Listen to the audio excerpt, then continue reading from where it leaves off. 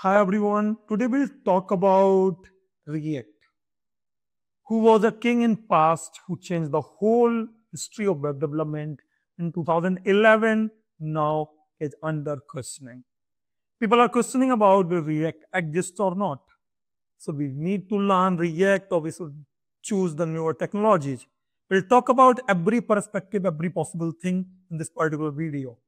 And let's move ahead. I'm Gaurav Pandey, you mentor, you guide, and you Gaurav Bhaiya. We'll talk about that. Is it still worth to learn React? Let's move ahead in the video. Yeah, people are talking about that React is being obsolete. So we stop learning it because of newer frameworks. For example, we have the SolidJS, Quick, and Svelte. So now, because of the Svelte, SolidJS, and Quick, they are faster. They are faster than React. So now if you will say, sir, now I got my answer that we should not learn React, but hold on the point, we'll talk about that even if they are faster, so we consider them. Cool, yeah. So now, when we talk about 2005, and when we talk about that we should learn a newer technology or not, we should consider one important factor, that the market dominance.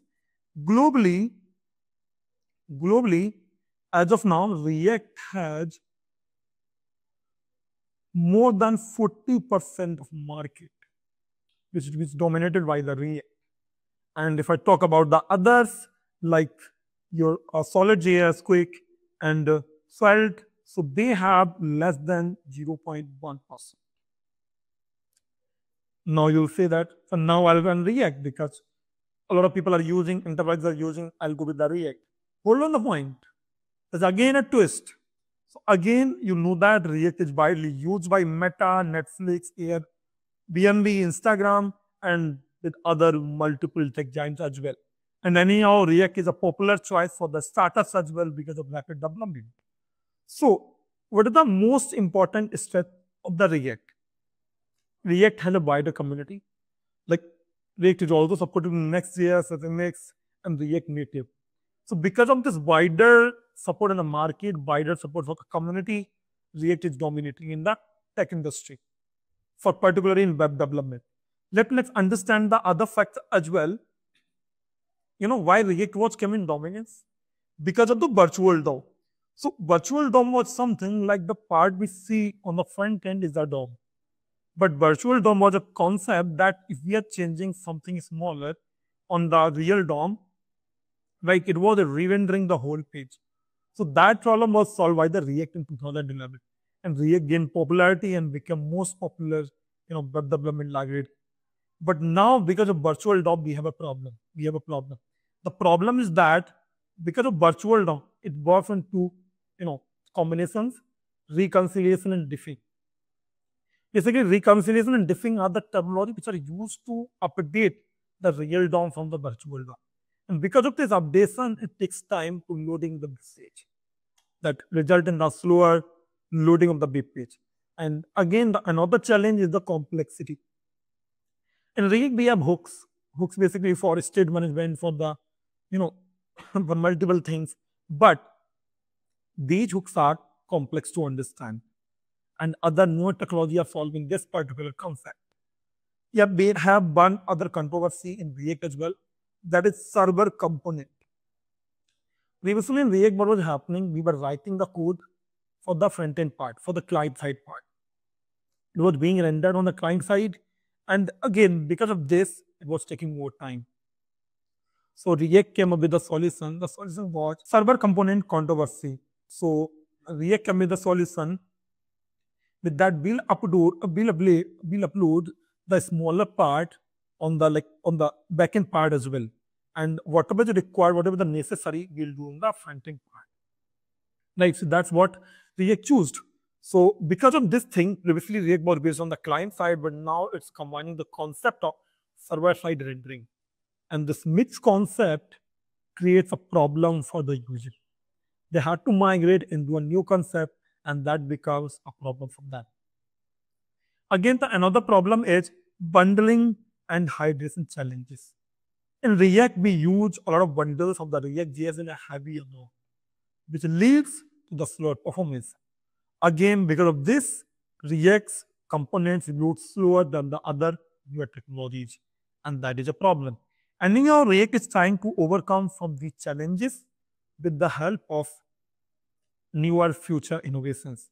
These innovations are React Hub, or game changer concept, which is React server components, which I've already mentioned. That we will upload the maximum part on the server side and the fewer necessary part on the front-end side. This concept is known as RSC, React Server Side Components. This is React Side component, React Server Side component, and because of this, people just had to change a little concept. They have to migrate into new concept, but it's faster. It's making React faster. Again, we have a new compiler in React, which is anyhow optimizing the performance of the React. How it's optimizing the performance of the React? Because previously we had use memo and other like callback hooks for optimizing the memorization technique. So because of that, we were using these complex hooks, which were reducing the performance of it. So in the newer compiler, the memorization becomes automatic, and you don't have to use these hooks like use memo or use callback, which is a really cool thing about React. Again, concurrent features and suspense improvements. Because of these new features, React became more faster than the previous versions. Anyhow, React have an AI-powered React development, which means you have React AI Assistant, which will help you to write code faster. And that is a really cool thing web development, which makes, again, React is a popular choice. Yeah, again, if I talk about like in 2025, it is still birth, I will say that React is not dead yet. React is not dead yet, which means that a lot of enterprises, a lot of startups are using React as of now. If you want immediate job, you should go with React. It's still widely, still widely used in the enterprises. So anyhow, you have large number of opportunities, right? Plenty of opportunities. So again, the question is that if I'm starting new, I don't know a lot of about like web development and learning new. Should I learn React or the newer technologies?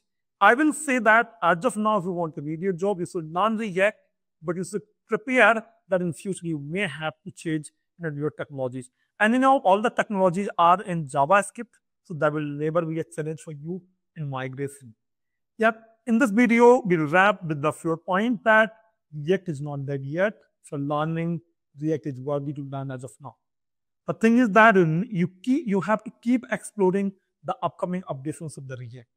So in the next video, till then, keep enjoying the video of the level stuff and keep exploring the content. For this, subscribe the channel, like the video if you enjoyed the concept, and again, keep updated, keep pressing the bell icon. We'll be coming with the new updates on the new hirings, on new content, and new information about the technology. So in the next video, till then, bye-bye, take care.